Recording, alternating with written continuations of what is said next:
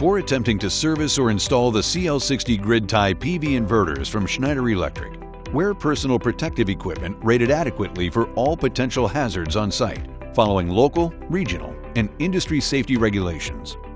Ensure your upstream AC and DC breakers and disconnects are turned off and locked out and tagged out using LOTO procedure. Turn the DC connect to the off position, and on the CL-60A, perform LOTO.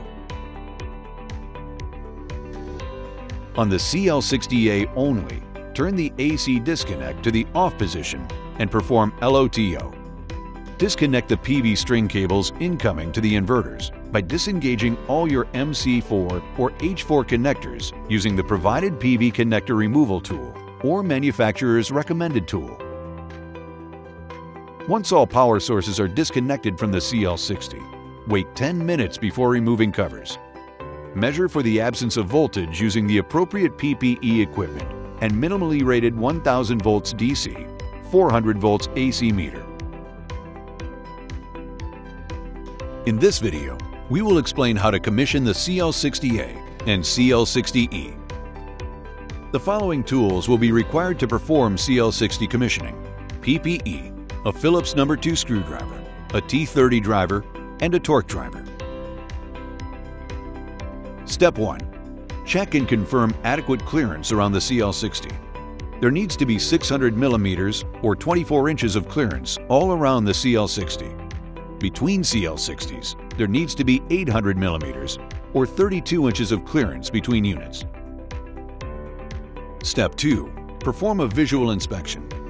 Ensure the PV inverter is accessible for operation, maintenance, and service. Confirm that the inverter is stable and secure on the wall or metal framing. Check that ventilation is not impeded in any way. Check and remove any objects such as tools or extra screws in or around the PV inverter. Check that the PV string cable connections and cable glands are attached and sealed securely. Check the AC conductors, both on the input and the output, are tightened properly and secure. Step 3. Add the cover to the CL-60 and tighten the 6 T30 screws to 4.3 Newton meter or 3.2 pound-foot torque. Step 4. Add plugs to PV connectors if they're not being used. Step 5. Confirm that the correct size and type of AC breaker is installed downstream. Schneider Electric recommends 120 amp or higher, 3 or 4 pole circuit breaker depending on AC wiring type, and local electrical codes. Step 6. Remove the mounting handles if they are still installed.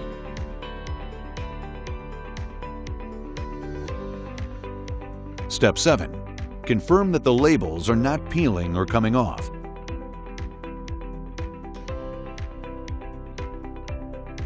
Step 8.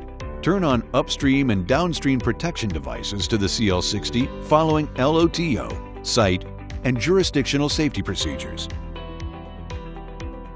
Step 8B. CL-60A only. To enable the AC power, remove your lockout-tagout padlock. Then the white locking tab must be pushed in all the way with a positive click. Afterwards, turn the lock into the on position to energize the AC side of the inverter.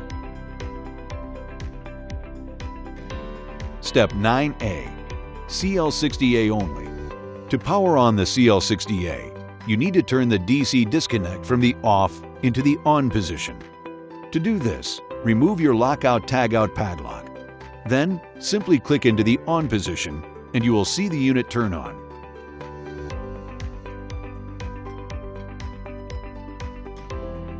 Step 9B. CL-60E only. To power on the CL-60E, you need to turn the DC disconnect from the off into the on position. And afterwards, you will see the unit turn on. Step 10. Configure the CL-60 settings by first scrolling through the countries and selecting your correct country or grid code. Tap to scroll and hold the OK button for more than 2 seconds to confirm. If you are a qualified installer, hold the OK button to clear the warning screen. Select single or multi-stage protection and confirm your selection. Review the default voltage and frequency protection settings and adjust if necessary. Confirm to move on. Then the default voltage and frequency protection settings and adjust if necessary. And again, confirm to move on. Tap the Escape and OK buttons to adjust and scroll through the Time and Date menu. Confirm once set up.